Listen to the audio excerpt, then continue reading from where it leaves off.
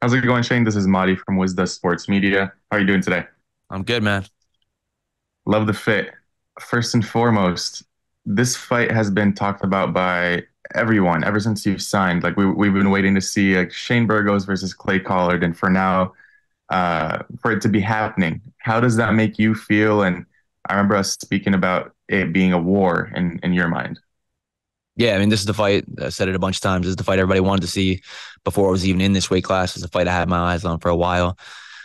I'm ready for it. I'm excited for it. It's one of those matchups that it can't be boring. It's going to be a firefight from the first bell to the last bell, and I'm planning on doing everything in my power to get this finish. My first PFL finish over a guy like Clay is going to mean the absolute world to me. And the fact that it's in New York too, man. Come on. MSG.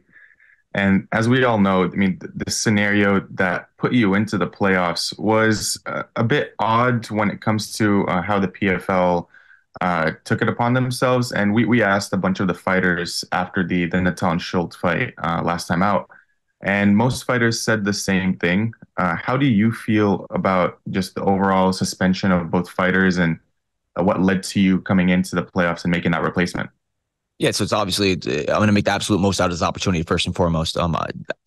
Technically, I'm not supposed to be here based off of the points, but I was granted this opportunity. I won my last fight. I gave it my all, and I'm here, so I'm going to make the absolute most out of it. How I feel, I feel bad for the guys. It's a shit position to be in to have to fight your best friend. I've never been in that position before. Like the guy, one of them is the other one's daughter's godfather. Like I can't imagine being in that position. So I do feel for those guys, and especially them being suspended. Like it's rough because this is how we provide for our family. So I do feel for those guys, but it's not my. I didn't do anything to be, like a lot of people are giving me backlash for that. And I'm like, guys, what do you want me to do? I didn't ask for it. Like had Yamamoto, my last opponent, beat my ass, you don't think the PFL would have did the same thing and gave him the opportunity? He'd be sitting here right now if it wasn't me winning the fight. You know what I mean? So I've been granted this opportunity. I won my last fight. I give my all, and all I can do is just make the absolute most out of it. Yeah, and touching on the Yamato Nishikawa fights, you both have fought in the Yamato this season. Uh, First and foremost, did you watch Clay Collard's fight against them, and what did you make of it? Yeah, of course. It was a good fight. It was a fun fight. Yamamoto's tough. I know that from watching the fight, but then also know that from being in there with him.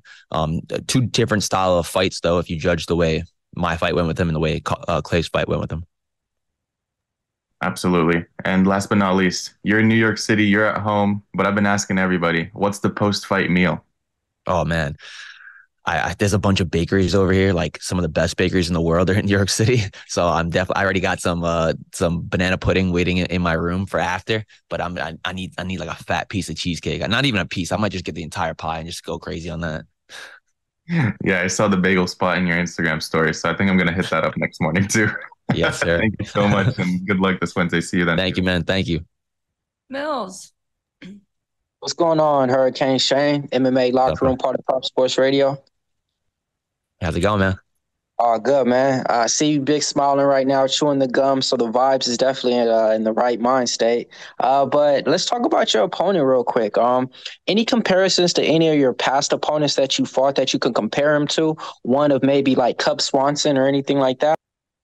Yeah, that's a good comparison. Cub Swanson, yeah, Cubs is a lot shorter than him though, so it's not a complete comparison, but the volume is it's similar. The style is a little similar. Just obviously the height difference is pretty big. But I got a lot of training partners that are like him. That you guys would be surprised at how good some of the guys I have on my team that aren't these big names. So a lot of good training partners, a lot of good looks in the gym. A lot of good training partners over there at Tiger Schultzman, right? That's who you Yes, been training with to get ready for this fight. every Anybody fight. that's on the up and coming out the gym that should get some notoriety, or anybody that Yeah, yeah, helped you yeah. train for this fight? For sure. My boy Rob Rivicchio, he's 3-0. He's gonna be 4-0 on September 1st. He's fighting CFFC. One of my other guys, Alberto Borgwart, the dude has been amateur for so long. He's finally making his pro debut. He's a beast, man. He's making his pro debut for Ring Combat September 8th. I got Bobby Casale. I think he's got 2 or 3 pro fights. He just joined our team in January. He's another beast. So I got a bunch of up and comers on the team, honestly. Love it, man. I mean, you've been fighting for a decade now. Over the last 10 years, 16 wins, 4 losses. It's kind of like you don't really know how a loss feels. So with that being said, I mean, how do you feel in this fight? You know, a lot of people are saying that, you know, they feel you shouldn't be here. And your opponent even said that, you know, earlier on today. You know, he said that you shouldn't be here. So does that give you anything more out here to go out there and prove?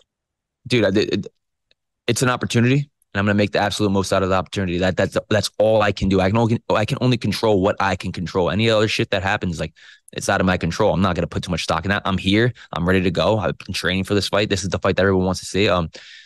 If you don't think I deserve it, I don't really give a fuck what anyone thinks. I really, truly don't. I'm here. I'm the main event for a reason. This is the fight. This is the one. And I'm not just going out there just to show up and get a paycheck. I'm going out there to fucking win, cash my ticket into that $1 million final.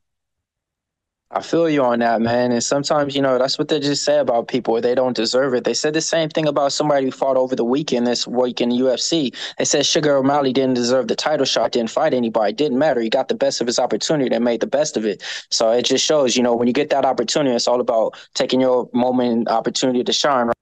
Seize the moment. Exactly. Very well said. I completely agree. All right, man. Best of luck, man. Can't wait to see the fight this Wednesday. All the eyes are going to be on you guys. It's not going to be on a Thursday or Friday night card. So, yeah, it's going to be definitely one of the best fights of the year. Thank you. Like, you fucking well said. All right, Aldrich, please bring us home. Shane, what it do, baby? What's up, bro? All right.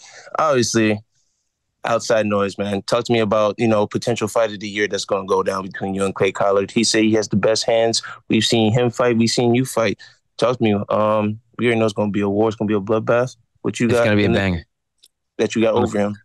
From the first belt to the last belt, it's going to be a fucking banger. But I'm getting the finish in this one. There's no judges needed. And it's funny because now for this fight, we don't need to worry about points or anything like that. So the finish isn't pressed, but that's why I want it even more. You know what I mean? There's no pressure to get the finish, but I'm putting that pressure on myself, and I'm going to go out there and I'm going to have fun. I'm going to go back to the reason why I started this sport. I fell in love with this sport because it was fun. That's why I got into it. So I fell in love with it because it looked fun. I tried it. It was fun. And all my fights before I made it to the big show were just fun. And when I'm having fun, I'm the best Shane Burgos in the world. That's exactly what I plan on bringing Wednesday night. Of course, you know, it's for not just for a title, but $1 million. Talk to me like how that $1 million can change your life, your family's life, and everything like that. Yeah, I mean, it goes without saying. I mean, that's a lot of money. That's obviously life-changing money. And I plan on being smart with my money. I'm smart with my money. I plan on investing it and then making it generational wealth for my family and my grandkids. So it means everything. I do this. I started this sport for me, and I still do it for me because I do absolutely love it. I eat, sleep, and breathe the sport. But now I have 3 kids. I have a wife. I have a family, and it's like this much for me now, and it's like this much for them.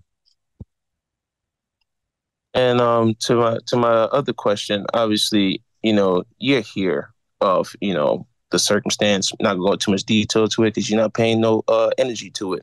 Obviously, and then you have your friend in Solomon Renfro, your boy, who got presented a similar opportunity on short notice.